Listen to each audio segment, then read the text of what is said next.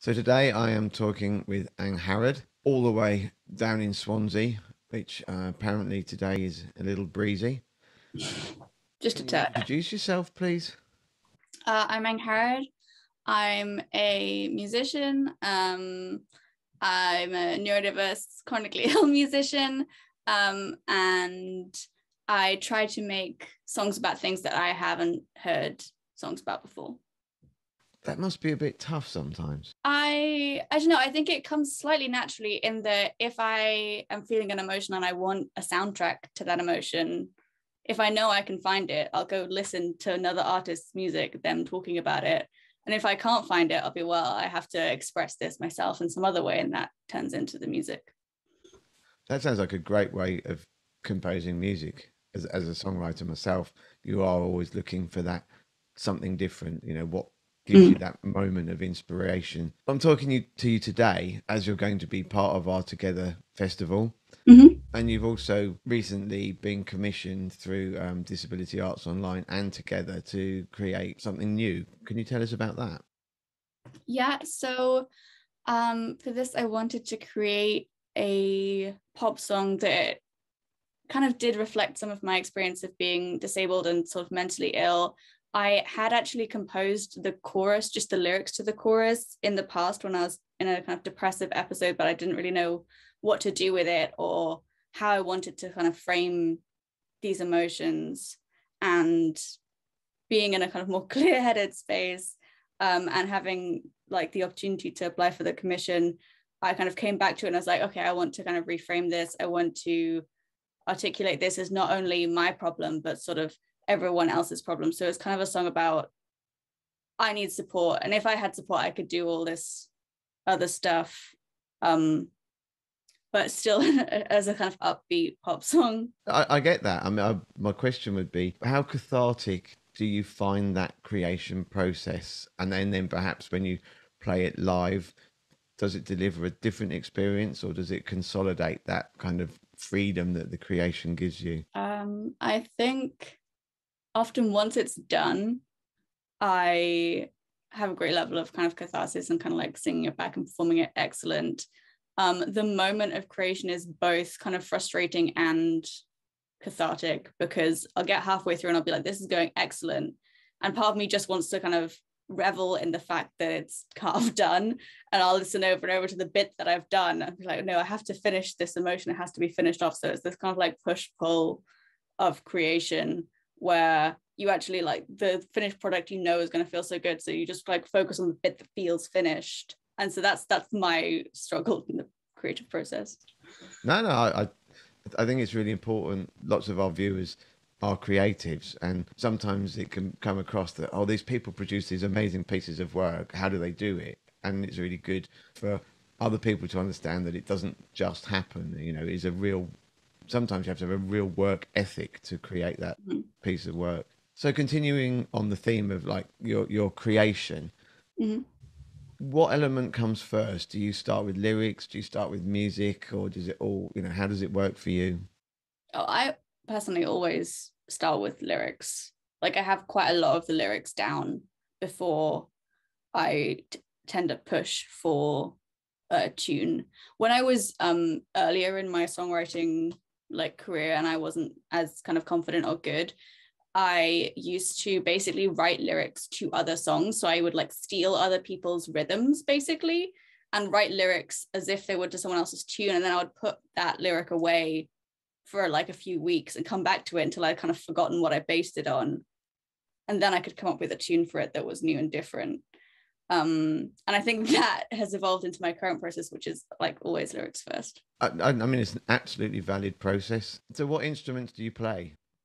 I play guitar and I play enough keyboard that I can put input on my MIDI keyboard and then edit around my mistakes.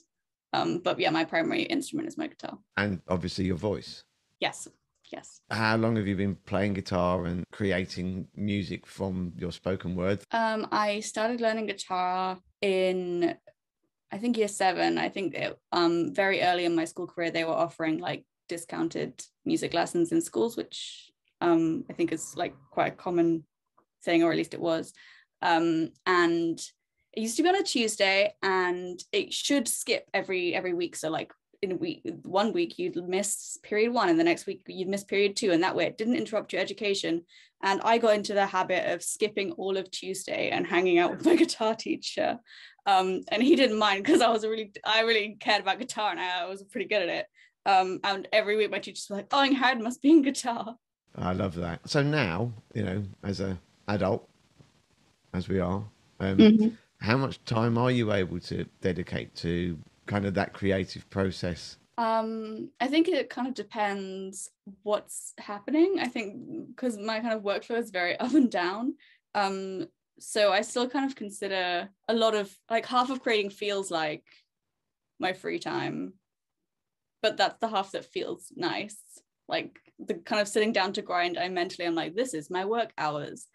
But yeah, a few times a week I get like a session of doing something creative. Are you able to view yourself as a full-time artist, or do you have to fit it in around other work?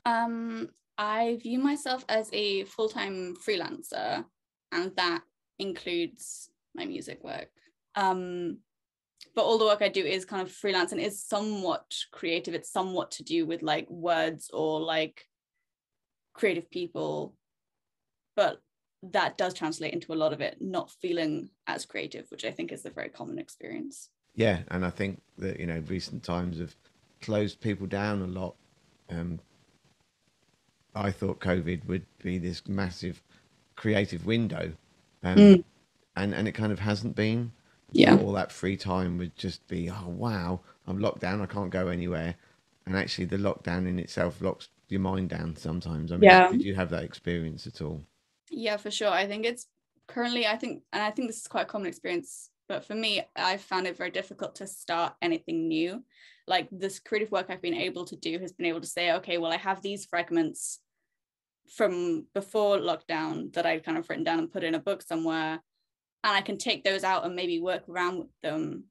But I found it very difficult to sit down and like write onto a blank page something completely new. Hoping you are able to look forward, what are you planning for?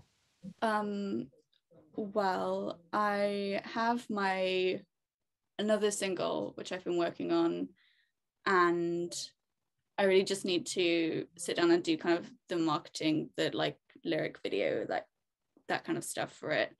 And hopefully that will launch before the end of the year. And that's a single called I Got Better. And it's about like friendship breakups, which is another like avenue where I was feeling a big emotion and I couldn't find any music that kind of reflected that. And I think it is a very common experience to have big emotions around your friendships and like arguments within your friendships breaking down. But most of the songs that exist out there about relationship breakups are romantic relationship breakups, and they're like explicitly about romantic relationships. So I didn't have anywhere to kind of catharsis. So I ended up writing quite a few songs about friendship breakdowns. And this is one of them that hopefully will come out before the beginning of 2022. I'd like to now say thank you so much for giving your time today for this interview. And to close, I'd like you to introduce your current single. This is We Grew Up in the Graveyard. We Grew Up in the Graveyard. I would say it's about a lot of things. At the time when I first wrote the first kind of words, writing it down, it was based off of a Dylan Thomas quote, which is Swansea is the graveyard of ambition. And I wrote the first words when I was a very angsty teenager, very worried and like very ambitious, but like feeling destined to not be able to go anywhere. And looking back, I feel like it could be about a lot of things. It's about kind of industrial neglect of not the southeastern London. It's about feeling disenfranchised through being diagnosed as chronically ill, which I like recently had been when I first wrote it. It's about all those things about kind of desperation to succeed and like certainty that you are at a disadvantage for one reason or another, and how you deal with that. Brilliant. Let's watch the video. Directed grasping death soil tight, we made our own electric light. Competition's bright and loud, 'cause only the best get out, and every other flame goes out wanna get out, not go out. Wanna get out, not go out. We grew up in the graveyard. We grew up in the graveyard. We grew up in the graveyard. I had a cruddy, dirty relationship with every MacBook microchip. Grab every talent, milk it hard. Fatten up that repertoire. 4 is your abattoir. Wanna get out, not go out. Wanna get out, not go out. We grew up in the graveyard. We grew up in the graveyard. We grew up in the graveyard. We grew up in the graveyard.